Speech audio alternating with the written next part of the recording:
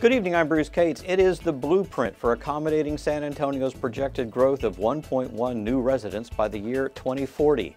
On Thursday, the San Antonio City Council will discuss and are expected to vote on the SA Tomorrow plan.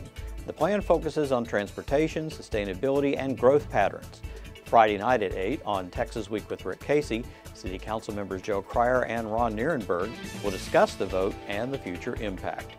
Well, on Thursday, City Council will also discuss the issues of recycling costs and diapers. Many residents have been putting the soiled diapers in the blue recycle bin, and that's become a health and a money problem.